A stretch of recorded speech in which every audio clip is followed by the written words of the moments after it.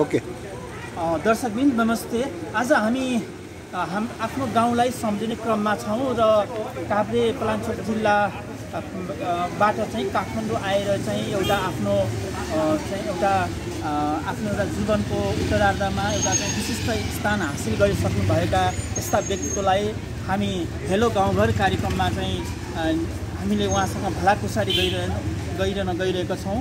उहाँ हुनुहुन्छ लवप्रसाद त्रिपाठी। उहाँ चाहिँ शिक्षा मन्त्रालयको चाहिँ प्रवक्ता जस्तो एउटा उच्च गरिमामय संस्थामा चाहिँ उहाँले लामो समय व्यतीत गरेर एउटा शिक्षा क्षेत्रमा चाहिँ एउटा अहिले चाहिँ उहाँ चाहिँ रिटायर भइसक्नु भएको छ र उहाँसँग हामी कुरा गर्न गइरहेको छौँ। यहाँलाई स्वागत छ। धन्यवाद।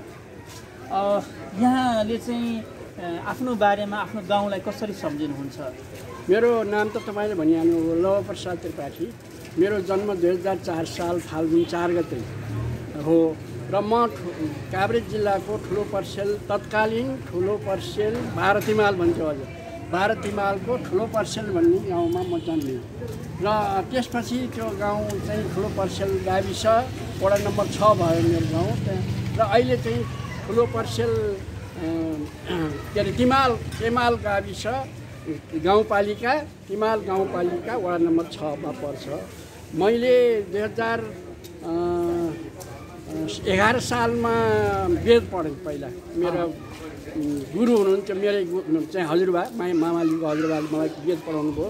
7 वर्षको उमेरमा वेद पढेर अनि त्यसपछि मन्त्र पनि लिएँ यजुर्वेदको। अनि त्यसपछि 14 सालमा हाम्रो गाउँमा स्कुल खुल्यो, पञ्चकन्या प्रावि थियो त्यो बेलामा, अहिले पञ्चकन्या उच्च माध्यमिक विद्यालय भन्छ। अनि त्यहाँ मैले अध्ययन गरेर त्यसपछि 14 साल 15 साल 16 सालसम्म त्यहाँ 2 वर्ष अध्ययन गरेर एकैचोटि 5 क्लासमा भर्ना भएर अनि पछि म त्यहाँबाट के अरे फलाँटेको हाई स्कुलमा पढ्न गएँ। त्यहाँ चाहिँ नि 6 महिना जति पढिसकेपछि अनि म त्यहाँबाट चाहिँ पढाइ अलि राम्रो भएन भनेर हामी सञ्जीवनी हाई स्कुल धुलीखेलमा आयौँ। तत्कालीन हाई स्कुलमा आएर हामी अध्ययन गऱ्यौँ। 4 वर्षको अध्ययनपछि एसएलसीमा 2023 सालमा एसएलसी दियो र एसएलसीमा त्यो काभ्रे जिल्लाको फर्स्ट डिभिजनमा आउने म मात्रै थिएँ। म भाग्यमानी ठान्थेँ त्यस हिसाबले। गाउँबाट आएको केटो फर्स्ट डिभिजन आयो काभ्रे जिल्लामा। म गाउँमा जाँदाखेरि मेरो बुवाले र मेरो गाउँलेहरूले सबै दाजुभाइ मिलेर पञ्चबाजा चाहिँ ठोकेर घोडामा 1 कोष 2 कोषदेखि उहाँहरूले चाहिँ शुभकामना बधाई दिँदै उत्सव मनाउँदै लैजानु भयो र भोज पनि गऱ्यो गाउँमा। त्यति बेला कस्तो महसुस भयो तपाईँ जुन एउटा प्रथम श्रेणीमा हासिल गरेर गर्दाखेरि? त्यति बेलाको महसुस चाहिँ कस्तो भयो भनेदेखि मैले चाहिँ अब मैले यति गरेर यहाँ जुन स्वागत भयो गाउँमा, त्यो स्वागत र जुन मैले फर्स्ट डिभिजन प्राप्त गरेँ जिल्लाभरमा, मैले यो जिल्लाको लागि केही गर्नुपर्छ भन्ने भावना भएको थियो। त्यसपछि अनि हामी यो सचिव हुनुहुन्थ्यो, शिक्षा सचिव हुनुहुन्थ्यो, कोइराला हुनुहुन्थ्यो र उहाँलाई चाहिँ हाम्रो रत्नप्रसाद खरेल तत्कालीन माननीय हुनुहुन्थ्यो। उहाँले चाहिँ लगेर भेटाउनु भयो। उहाँले चाहिँ के भन्नुभयो भनेदेखि तपाईँहरूले कहीँ जानु छ भने पढ्नुहोस्, नभए भने म आइएससी पढ्नलाई चाहिँ स्कलरसिप दिन्छु भन्नुभएको थियो। र त्यो बेलामा आइएससी पढ्ने विद्यार्थीलाई खोजिकन सरकारले 200 महिनाको दिन्थ्यो। तर हामीले त्यो बखतमा कोलम्बो प्लानमा चाहिँ हामीले एप्लाई गरेका थियौँ र हामी कोलम्बो प्लानमा हामी पढ्न गयौँ र आगरामा 2 वर्ष, राजस्थानको उदयपुर युनिभर्सिटीमा 5 वर्ष पढेर बिएससी एग्रिकल्चर गरेर आयौँ। र मेरो एप्लिकेसन त्यो नयाँ शिक्षा योजना लागु हुँदाखेरि एप्लिकेसन मैले पनि दिएँ र शिक्षामा मेरो मनोनित भयो भनौँ न। जबको लागि म शिक्षा मन्त्रालयमा म पसेँ र माध्यमिकको रूपमा व्यावसायिक माध्यमिक विद्यालयको रूपमा पसेँ र मलाई काभ्रेको धुलीखेलमै नै हटाइदियो नेपाल सरकारले, तत्कालीन नेपालको सरकारले। अनि म त्यहाँ 5 वर्ष काम गरेँ। फेरि मास्टर डिग्री गर्न म इन्डियामा त्यही विश्वविद्यालयमा गएँ, मास्टर डिग्री गरेर आएँ 37 सालमा। र त्यसपछि फेरि म 38 सालमा म भाग्यमानी रहेछु कि 38 सालमा म बेलायतमा गएर क्विन्स युनिभर्सिटी बेलफास्टबाट मैले 1 वर्ष पोस्ट ग्रेजुएट डिप्लोमा पनि पास गरेँ। यस उसले यो गरिब देशमा मैले चाहिँ एसएलसी पछि चाहिँ पुरै स्कलरसिपमा पढ्ने अध्ययन गर्ने मौका पाएँ। म असाध्यै भाग्यमानी मान्दछु र मलाई कस्तो लागेको छ भनेदेखि मैले यो देशको लागि केही गर्नुपर्छ भन्ने मैले लागेको थियो र अनि म त्यसपछि शिक्षा मन्त्रालय अन्तर्गतबाट काजमा म राष्ट्रिय शिक्षा समितिमा गएँ। राष्ट्रिय शिक्षा समितिमा डाक्टर सुरेश शर्माजी हुनुहुन्थ्यो। उहाँसँग 12 वर्षसम्म काम गरेँ, 49 सालसम्म। र उहाँ अत्यन्त एउटा देशको अत्यन्त गौरवशाली नागरिक हुनुहुन्थ्यो र उहाँसँग हामी भएर व्यावसायिक शिक्षा प्राविधिक शिक्षाको विकास गर्ने क्रममा हामीले के अरे सिटिभिटीको तत्कालीन एक्ट ऐन कानुन निर्माण गऱ्यौँ। सिटिभिटी एउटा खडा गऱ्यौँ। त्यसमा पनि म एउटा सदस्य फाउन्डर सदस्यको नाताले असाध्यै गौरव ठान्दछु। र अनि त्यसपछि म शिक्षा मन्त्रालयमै पसेँ र 12 वर्षपछि शिक्षा मन्त्रालयमै पसेँ र शिक्षा मन्त्रालयमा प्रोजेक्टहरूमा काम गरेँ। प्रोजेक्टहरू असफल भएको प्रोजेक्टहरूलाई सफल गराएँ। यो प्राइमरी एजुकेसन प्रोजेक्ट भनिन्छ, एडिबीको प्रोजेक्ट, त्यो चाहिँ अलमोस्ट कोल्याप्स हुने स्थितिमा थियो। त्यसलाई चाहिँ सफल गराइयो र त्यो प्रोजेक्टबाट अनि म चाहिँ विभिन्न पूर्वाञ्चलको डाइरेक्टर भएँ। त्यसपछि सुदूरपश्चिमाञ्चलको डाइरेक्टर भएर पनि बस्ने मौका पाएँ। जहाँ पनि गएँ मैले एउटा शुद्ध भावना र एउटा देशप्रतिको मैले गर्नुपर्छ, म सचेत नागरिक हुँ, देशले मलाई यति गरेको छ, मैले केही गर्नु छ भन्ने मैले भावना राखेर काम गरेँ र त्यस अनुसारको मैले सफल पनि भएँ। म धेरै मानिसहरूले मलाई रुचाए पनि पछि शिक्षा मन्त्रालयमा गएर सहसचिव भएर बस्ने अवसर पाएँ। 8-9 वर्षसम्म शिक्षा मन्त्रालयको तत्कालीन समयमा चाहिँ प्रवक्ता भएर काम गरेँ। त्यो समय भनेको अत्यन्त ज्यादै नै खतरायुक्त समय थियो, किनभने हामी त्यो बेलामा के अरे माओवादीबाट इन्सर्जेन्सी थियो र माओवादीले स्कुलहरू बन्द गराउने डिमान्डहरू गर्ने। अनि त्यहाँ विभिन्न संस्थाहरू र समुदायहरू र सङ्घ संस्थाहरूले पनि शिक्षा सम्बन्धीको हडताल गर्ने मागहरू राख्ने। त्यसमा मैले नेगोसिएट गर्नुपर्ने प्रवक्ताको नाताले चाहिँ एउटा रोल खेल्नुपर्ने त्यो असाध्यै गाह्रो काम थियो। तर मलाई भगवान्ले सिद्ध गराएर सफल गरायो। मैले हरेक कुरामा मैले सफल पाएँ। अब त्यसपछि मैले गाउँको लागि पनि केही गर्नुपर्छ भन्ने भावना थियो र गाउँको लागि चाहिँ मैले चाहिँ यो विभिन्न शिक्षा मन्त्रालयमा हुँदाखेरि म प्राथमिकदेखि लिएर के अरे उच्च शिक्षासम्मको कोअर्डिनेसनको काम गर्थेँ। मेरो महाशाखाले त्यो गर्थ्यो, उच्च माध्यमिक महाशाखा भनिन्थ्यो। सिटिभिटीदेखि लिएर सबैमा कोअर्डिनेसन काम, प्रशासन सम्बन्धी कोअर्डिनेसन गर्ने काम थियो। र त्यसमा मैले चाहिँ विभिन्न एनजिओसँग काम कार्य गर्दाखेरि र 1-2टा एनजिओहरूलाई मैले तिमालको सेरोफेरोमा मैले कुरा गरेर उहाँहरूलाई त्यहाँ इन्भल्भ गराएँ। र त्यस बखतमा मतलब 2062-64 सालतिर करिब तिमाल गाविस अहिलेको तिमाल गाउँपालिकामा करिब 15-20 करोड रुपियाँहरूको इन्भेस्ट भयो र त्यसमा धेरै स्कुल शिक्षा सम्बन्धीको बाल शिक्षाको विकास भयो र अनि त्यसै उसमा लिडरसिप पनि निर्माण भयो। त्यो बखतमा सलाम सिंह भन्नेले त्यो प्रोजेक्ट चलाउनु भयो र त्यो प्रोजेक्ट चलाएको नाताले उनले अहिले गाउँपालिकाको अहिले अध्यक्ष पनि हुनुहुन्छ। उहाँले चाहिँ त्यसै क्रममा चाहिँ हामीले विभिन्न कार्यक्रमहरूमा चाहिँ हामीले इन्भल्भ गरायौँ उनलाई पनि र त्यसले गर्दाखेरि लिडरसिप पनि व्यक्तित्व भयो। अब मैले यहाँ काठमाडौँमा नि बसेर पनि गाउँको मानिसहरूलाई आफ्नोले बुद्धिले भ्याएसम्म उनीहरूलाई चाहिँ हामीले सहयोग गर्ने, एउटा बाटो देखाइदिने, एजुकेसन सम्बन्धीको कसरी अगाडि बढ्ने भन्ने कुरा चाहिँ बाटो देखाउने काम गरेँ। र मलाई बाल्य अवस्थाको जीवन याद हुन्छ र त्यो बेलामा कस्तो थियो भनेदेखि बडा गरिबी थियो। काठमाडौँमा आउनुमा 2 दिन हिँडेर आउनुपर्ने हुन्थ्यो। बाटोघाटोको समस्या थियो, शिक्षा थिएन र अनि हामी त्यो तिमालमा चाहिँ हाम्रो गाउँमा चाहिँ कस्तो थियो भने तमाङहरूको बसोबास थियो र स्वास्थ्य सम्बन्धी शिक्षा सम्बन्धीको अनभिज्ञताले गर्दाखेरि ज्यादै गरिबी, ज्यादै चाहिँ मानिसहरू गरिबी अवस्थामा रहेका थिए। र कस्तो थियो भनेदेखि अब 100 पैसा दियो भनेदेखि 5 वटा खेतालाई तिर्नुपर्ने र अनि त्यो 2 वर्षमा त्यो पैसा डबल हुने आने ब्याज हुन्थ्यो र मङ्सिरमा तिरेन भनेदेखि फेरि त्यसको चाहिँ कागज बढाएर ब्याज थपेर कागज बढाइन्थ्यो। त्यो परम्परा थियो त्यो बेलामा। त्यसले गर्दाखेरि मानिसहरूमा ज्यादै नै त्यो समयको खेल हो र शिक्षाको अभाव हो र इमाल एउटा चाहिँ नि उत्पादन नहुने खालि बर्खे बाली मकै मात्रै हुने ठाउँ भएको हुनाले त्यस्तो अवस्था थियो। त्यो अवस्थामा चाहिँ मानिसहरूलाई चाहिँ एजुकेसनको जुन प्राइमरी एजुकेसन त्यहाँ खुल्यो पञ्चकन्या, त्यसले चाहिँ ज्यादै नै रोल खेल्यो र अहिले त्यहाँ पञ्चकन्यामा म जाँदाखेरि अहिले हालसाल भनौँ 2-4 वर्ष अगाडिदेखि यति गीतहरू गाउँछन्, यति सांस्कृतिक कार्यक्रम गर्छन्, मान्छेहरू यति सभ्य भइसकेका छन्।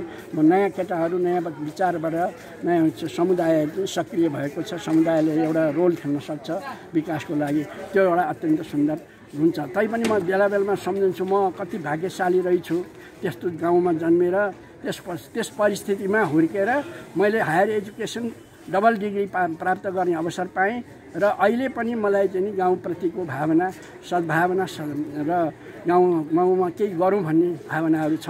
मेरा साथीहरू र मेरो भाइ आफ्नै भवप्रसाद त्रिपाठी एउटा नेपालको कृषिको एउटा साइन्टिस्ट हो, ठुलो साइन्टिस्ट हो। उसको 100 वटा जति पेपरहरू इन्टरनेसनल म्यागजिनमा भएको छ। त्यस्तै मेरो अर्को साथी, मेरो सँगै पढ्ने साथी सूर्यप्रसाद पाण्डे, उहाँको पनि त्यही ठुलो पर्सेल गाउँपालिका वडा नम्बर 6 मै घर हो। उहाँ पनि यहाँ अहिले सिफलमा बस्नुहुन्छ। उहाँ पनि एउटा नेपालको ठुलो साइन्टिस्ट हो। उहाँले चाहिँ यो फलफुल खेतीमा एउटा आफ्नै गरेर फलफुल खेतीमा तिमालमा एउटा नमुना प्रदर्शन गर्नुभएको छ। उहाँले चाहिँ गरेको प्रदर्शनबाट धेरै मानिसहरूले सिकेर अन्त पनि त्यो सफल फलफुल खेतीको सफल कार्यान्वयन गरेका छन् र यसरी चाहिँ हाम्रो जिन्दगी बित्यो। र अनि म 2065 साल फागुनमा म अवकाश प्राप्त गरेँ शिक्षा मन्त्रालयबाट र अहिले म एउटा सामाजिक संस्थामा इन्भल्भ भएको छु। धेरै पैसा कमाउने होइन कि अब हामीले अन्तिम अवस्थामा अब 70-72 वर्ष नागेपछि एउटा चाहिँ देशलाई पनि दियौँ।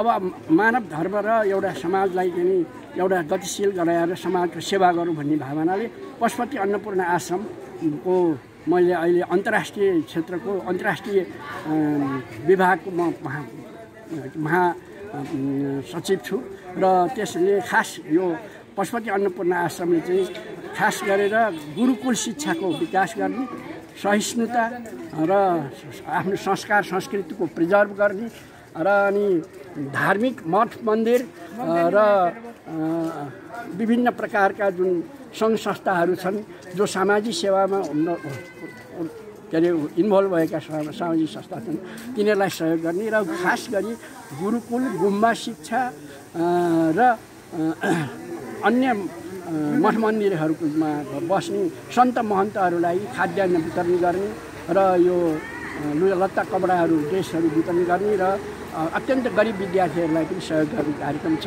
र हामीले यो कार्यक्रम चाहिँ लिने कसैसँग उठाउँदैनौँ, यो लिने होइन दिने मात्रै छ। हाम्रो चाहिँ पशुपति अन्नपूर्ण आश्रमको चाहिँ डोनरहरू भनौँ, सहयोग गर्ने दाताहरू चाहिँ हाम्रो भारतमा धेरै दाताहरू छन् र यसमा ठुलो रोल चाहिँ हाम्रो राष्ट्रिय समाजसेवी डाक्टर जगदीश वैद्य हुनुहुन्छ। उहाँले पहल गरेर हामीले अहिले पनि 64-65 वटा गुरुकुलहरूमा चाहिँ ड्रेस बाँड्यौँ, त्यहाँ चाहिँ खाद्यान्न चामल बाँड्यौँ। त्यसको तत्कालीन उदाहरण चाहिँ हाम्रो चाहिँ काभ्रे जिल्लाको नजिकमा रहेको हाम्रो ज्योतिर्लिङ्ग जुन छ, दुम्जाको ज्योतिर्लिङ्ग छ, शिवजीको ज्योतिर्लिङ्ग छ, त्यहाँ चाहिँ गुरुकुल 30जना विद्यार्थीहरूलाई हामीले करिब 10 क्विन्टल जति चामल, नुन 1 क्विन्टल, दाल चाहिँ 1 क्विन्टल र लत्ता कपडा 2 जोड चाहिँ त्यहाँ वितरण गरेका छौँ। र यसबाट चाहिँ हामी के गर्नु छ भने हामीले संस्कार संस्कृति हाम्रो मेटिन गएको छ। यहाँ अहिलेका पिँढीहरूले बिर्सिसकेका छन्। हामीले पुस्ता पनि थाहा छैन र हाम्रो नातागोता पनि बिर्सिसकेका छौँ। त्यस कारणले यो चाहिँ संस्कृत शिक्षालाई अलिकति बढावा गरेर हाम्रो संस्कार संस्कृतिलाई चाहिँ एउटा विकास गर्ने र हाम्रो धर्म परम्परालाई कायम गरेर एउटा अत्यन्त सुखी समुदायलाई निर्माण गर्ने हाम्रो लक्ष्य छ। यसमा चाहिँ खास गरेर यो लक्ष्य पूर्ति गर्नको लागि अहिले तपाईँको हेर्नुभयो भनेदेखि यो बलात्कारको समस्या छ, चोरीको समस्या छ, डकैतीको समस्या छ, फुटाफुटको समस्या छ, गुटबन्दीको समस्या छ। यी समस्याहरू यदि अहिंसा हामीले चाहिँ यो पशुपति अन्नपूर्ण आश्रममा आउने व्यक्तिहरूलाई अहिंसावादी व्यक्तिहरूलाई अहिंसावादी बनाउने पनि हो र अहिले करिब 1 वर्षभित्रमा 10,000 जति अहिंसावादी भइसकेका छन्। यसले चाहिँ अहिंसावादी भयो भनेदेखि त्यसले शान्त स्वभावको एउटा व्यक्तित्व निर्माण गर्न सक्छ र एउटा समाज समृद्धि समाजको निर्माण गरेर शान्त समाजको निर्माण गरेर यस्ता चोरी डकैती फटाहा गर्ने अनि त्यसपछि बलात्कार गर्ने यस्ता सामाजिक कुकृतिहरूलाई चाहिँ निर्मूल गराउँछ भन्ने हामीले सोचेका छौँ। यसले चाहिँ देशमा एउटा राम्रो समाज बनाउनलाई ठुलो सेवा दिन्छ। अनि जस्तै गाउँघरमा बस्नुभएका जो दिदीबहिनी दाजुभाइहरू जो शिक्षाको ज्योति प्रति चाहिँ आफ्ना छोराछोरीहरू सन्तानहरू अगाडि बढ्नुहोस् भन्ने चाहनुहुन्छ, उहाँहरूलाई के भन्न चाहनुहुन्छ? म के भन्न चाहन्छु भनेदेखि मेहनत चाहिँ ठुलो कुरा हो। जसले मेहनत गर्छ, जसले अध्ययनमा मेहनत गरो अथवा काममा मेहनत गरो, किनभने मैले पढ्दाखेरि पनि त्यस्तै मेहनत गरेँ र काम गर्दाखेरि पनि अत्यन्त एउटा लगनशील भएर आफ्नै व्यक्तिकै काम जस्तो गरेर गरेँ। त्यसले चाहिँ मान्छेलाई के गर्छ, त्यसले चाहिँ मानिसलाई उत्थान गर्नलाई कामले गर्दाखेरि ऊ मान्छे उठ्न सक्छ। त्यस कारणले म के भन्न चाहन्छु भने मेरो दाजुभाइ दिदीबहिनीहरू जो अहिले काभ्रेमा छन्, मेरो गाउँमा छन्, मेरो चाहिँ काभ्रेको तिमाल खास गरेर तिमाल गाउँपालिकामा छन्, उनीहरूलाई म के भन्न चाहन्छु भने अत्यन्त मेहनत गर्नुहोस्, पढ्दाखेरि मेहनत गर्नुहोस्, काम गर्दाखेरि मेहनत गर्नुहोस्, ठग्ने बानी नगर्नुहोस्, चोरी फटाइ नगर्नुहोस्, सज्जनतापूर्वक काम गर्नुहोस्। त्यसले तपाईँको व्यक्तित्व विकास गर्छ र त्यसले चाहिँ एउटा समाजमा प्रतिष्ठित हुनमा मद्दत गर्छ भन्ने मलाई लागेको छ। यही कुरा सुझाव गर्छु। तपाईँको चाहिँ गाउँदेखि चाहिँ अन्तर्राष्ट्रिय लेभलसम्म चाहिँ पढाइका क्रममा जाँदाखेरि सङ्घर्षका दिनहरू छोटकरीमा बताइदिनुहोस् न। अब मैले चाहिँ अत्यन्त सङ्घर्ष भनेको चाहिँ म जुम्लामा टेक्निकल स्कुलमा प्रिन्सिपल भएर 3 वर्ष बसेँ। त्यहाँको चाहिँ अवस्था धेरै नै नाजुक थियो र हामी त्यो विद्यार्थी सेलेक्सन गर्न गाउँमा जान्थ्यौँ र गाउँमा जाँदाखेरि खानापिना आफैले बोकेर जानुपर्ने, नदीनालाहरू तर्नुपर्ने, वायु भालुहरूबाट बच्नुपर्ने इत्यादि समस्याहरू थियो। त्यस्तै गरेर मैले यो नेपाल सरकारको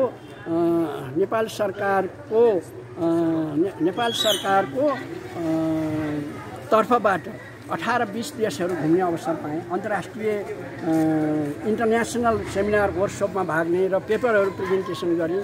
त्यसले गर्दाखेरि मलाई चाहिँ एउटा चाहिँ के भनेदेखि अत्यन्त उत्कृष्ट भावना गराउनमा सहयोग गरेर मैले एउटा चाहिँ भाग्यशाली म ठान्छु। अनि अब गाउँको लागि अब हजुरको के सोच छ? आफ्नो गाउँलाई चाहिँ गाउँप्रति के गर्छु भन्ने अब गाउँप्रति चाहिँ एउटा के भने पशुपति अन्नपूर्ण आश्रम मार्फत चाहिँ एउटा समाजसेवा गर्ने गाउँमा र त्यहाँका दाजुभाइ दिदीबहिनीहरूलाई वृद्धहरूलाई चाहिँ हामीले सहयोग गर्ने र अहिंसा चाहिँ फैलाउने र एउटा समुदाय समृद्ध समुदाय निर्माण गर्नको लागि समाजसेवाको भावनाको जागृत गराउने र यस्तो चाहिँ मानिसहरूमा चाहिँ आफन्त र अत्यन्त सुमधुर सहयोगको भावनाको विकास गर्ने र समाजलाई एउटा समृद्धि समाज बनाउनको लागि उनीहरूलाई चाहिँ एउटा मोटिभेसन गर्ने भन्ने विचार गरेको छु। के छ अब सबै जो देश विदेशमा रहने व्यक्तिहरू हुनुहुन्छ जो आफ्नो गाउँबाट छोडेर चाहिँ जागिरको सिलसिलामा शिक्षाको सिलसिलामा विदेशमा जानुभएको छ, उहाँहरूलाई चाहिँ आफ्नो गाउँप्रति कस्तो धारणा राख्नुपर्छ भन्ने लाग्छ? अब म धेरै देशमा जाँदाखेरि त्यहाँका चाहिँ विदेशमा जाँदाखेरि अमेरिकामा खास गरेर म 1-2 वर्षमा गइरहन्छु। त्यहाँ 1 वर्ष 1.5 वर्ष पनि बस्छु कहिलेकाहीँ। मेरा छोराछोरी त्यहाँ पनि छन्। त्यहाँ जाँदाखेरि त्यहाँका मानिसहरू जुन हाम्रो नेपालीहरू छन् उनीहरूले नेपालप्रतिको भावना अत्यन्त राम्रो छ। उनीहरूले आफ्नो गाउँमा केही गरौँ भन्ने भावना चाहिँ केही मानिसहरूले गरेका पनि छन्। गाउँमा स्कुललाई सहयोग गरेका छन्, हरेक कम्युनिकेसनमा सहयोग गरेका छन्। यस्तो सहयोग चाहिँ उनीहरूले गरेका छन् र अझ उनीहरूबाट चाहिँ हामीले ठुलो एक्सपेक्ट के गर्छौँ भनेदेखि केही चाहिँ विद्यालयहरू केही चाहिँ पढ्न नसक्ने ज्यादै कमजोर भएका विद्यार्थीहरूलाई चाहिँ सहयोग गर्नुहुनेछ भन्ने मलाई लाग्छ र यसबाट चाहिँ हामीले जति यहाँ नेपालमा बस्छौँ त्योभन्दा बढी प्रेम भएका भावना भएका मानिसहरू चाहिँ विदेशमा छन् नेपालीहरू।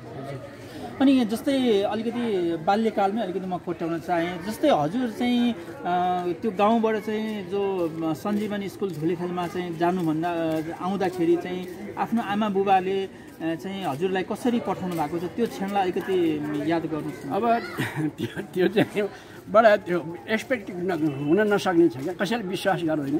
त्यहाँ हामी हिँडेर आउनु पर्थ्यो र हामीले झोला आउँथ्यौँ। पहिला चाहिँ एउटा टाउकोमा लगाएर पछाडि चाहिँ बोक्ने झोला आउँथ्यो, त्यो झोलामा चामल घिउ अनि त्यहाँबाट खास गरेर चाहिँ च्याख्ला मकै पिठो त्यो चाहिँ बोकेर आउनु पर्थ्यो। अनि हामी बिहान हिँड्यौँ भनेदेखि बेलुका आइपुगिन्थ्यो त्यो चाहिँ सामान लिएर अनि त्यहाँ बस्ने। अब त्यो बेलामा तरकारीको त्यो घरबाट गुन्द्रुकहरू ल्याउने, अब तरकारी हरियो सब्जीहरू त्यो बेलामा थिएन, त्यति चल्ती नै थिएन। प्याज र आलु र प्याज खाइन्थ्यो र त्यही गुन्द्रुकको माडहरू पनि खाइन्थ्यो। त्यसरी चाहिँ हामीले मेरो त्यो बखतमा मेरो बुवाहरू आमाहरूले दुःख गरेर अब एउटा मध्य स्तरको फ्यामिलीमा म जन्मेको हुँ, उहाँहरूले दुःखै गरेर त्यसरी पठाउनुहुन्थ्यो। मेरो बुवाले आफैले पनि बोकेर लिएर आउनुहुन्थ्यो, मेरो साथी 64 सालको बुवा पनि आफैले पनि बोकेर लिएर आउँथ्यो। यसरी चाहिँ हामी त्यो बेलामा अहिले विश्वास हुँदैन हामीले त्यो कति पैसा तिर्दो रहेछौँ भनेर टिपेका थियौँ। कति खर्च भयो, 1300 रुपियाँ खर्च भएको थियो। एसएलसी 4 वर्षसम्म पढेर झोलिखेलमा बसेर पढ्दैछौँ। त्यो घरबाट सामान आउने, हामीले बिहार बाल तिर्नु पर्दैन, त्यहाँ चिनेको मानिसहरूको घरमा बस्थ्यौँ र खालि त्यो किताब र कापी किनेको र फी चाहिँ 2 रुपियाँ 3 रुपियाँ हुन्थ्यो। जम्मा 1300मा हामीले एसएलसी पास गरेको। हजुर हुन्छ, यहाँले महत्त्वपूर्ण समय दिनुभयो र गाउँघरमा यो हाम्रो हेलो गाउँघर कार्यक्रममा चाहिँ यो महत्त्वपूर्ण समय दिनुभयो, यहाँलाई धन्यवाद। अन्त्यमा के भन्न चाहनुहुन्छ? अब म यही गाउँघरको जुन कार्यक्रम छ, तपाईँको रेडियो कार्यक्रम छ, यसैबाट चाहिँ सम्पूर्ण श्रोताहरूलाई म चाहिँ विनम्र अनुरोध के गर्छु भनेदेखि हामीले समाजमा एउटा केही न केही कन्ट्रिब्युसन गरौँ, समाजलाई एउटा उन्नतिशील समाज बनाउनको लागि हामीले के गर्न सक्छौँ त्यसमा सोचौँ। र यहाँहरूले र यहाँको जुन कार्यक्रम छ यो गाउँघर रेडियो कार्यक्रम, यसलाई चाहिँ सफलता रहोस् र मेरो चाहिँ यहाँहरूप्रति श्रद्धा र विनम्र अनुरोध पनि छ र यहाँहरूको यो कार्यक्रमलाई सफल रहोस् र एउटा समाजलाई अगाडि बढाउनमा यो कार्यक्रमले सहयोग मिल्छ भन्ने मलाई लाग्यो। धन्यवाद। यो हाम्रो पहिलो एपिसोड हुनेछ र हाम्रो काभ्रेको चाहिँ रोसी एफएमबाट चाहिँ यो प्रसारण गर्ने भनेर हामी चाहिँ यसलाई सोच बनाइरहेछौँ र हामीसँग भरत श्रेष्ठ पनि साथमा हुनुहुन्छ र यो महत्त्वपूर्ण समय र यो महत्त्वपूर्ण अवसर र निश्चय पनि यो काभ्रे जिल्ला मात्रै नभइकन यो संसारमा चाहिँ आफ्नो गाउँलाई माया गर्नुपर्छ र गाउँको विकासको लागि हामी आफ्नो ठाउँबाट चाहिँ अग्रसर हुनुपर्छ र जुट्नुपर्छ र गाउँलाई चाहिँ अबका मुलुकमा अबको समयमा चाहिँ गाउँलाई चाहिँ एउटा जागृत गराउनलाई एउटा कोसे ढुङ्गा साबित हुनेछ भन्ने हामीले पनि आशा लिएको छौँ। यहाँलाई मुरी धन्यवाद। यहाँहरूलाई पनि कृष्णजीलाई र हाम्रो भरतजीलाई पनि ज्यादै धन्यवाद। यो अपर्च्युनिटी मलाई दिनुभयो र यसले मेरो एउटा पुनर्सम्झना गाउँको पुनर्सम्झना गराउने सहयोग दिनु। धन्यवाद। हुन्छ सर, धन्यवाद।